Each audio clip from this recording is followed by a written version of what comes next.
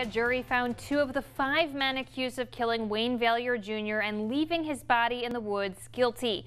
During the sentencing hearing following the trial, Valliere's family and the 2 men convicted of murder got a chance to speak. News 12's Dakota Sherrick was at the Iron County Courthouse earlier today and heard some of those testimonies firsthand. She joins us with more. Dakota.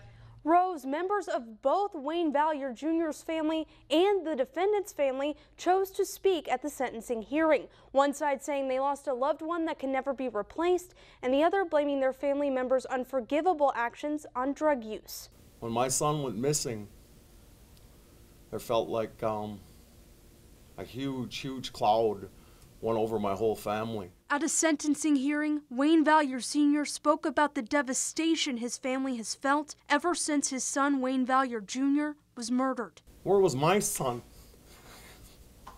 Valliere's fiancé spoke of a future she'd no longer have. Although I feel some sort of relief with the defendants being found guilty, I will never get to hold him or his hands again. Richard Allen and Joseph Lussier were both found guilty of murdering Valliere and hiding his body in a remote wooded area in Iron County. Threw him off in the woods like he was nothing. But Valliere's family wasn't the only one affected by the trial. This is the worst thing in my life. Allen's mother, Charlene Theobald, put some blame for her son's actions on drugs. Allen himself expressed remorse, speaking directly to Valliere's family. Every day my heart's heavy. I feel ashamed. When Lussier was given an opportunity to speak, he simply said, quote, "Give me what I got coming." Ultimately, both Allen and Lussier were sentenced to life in prison.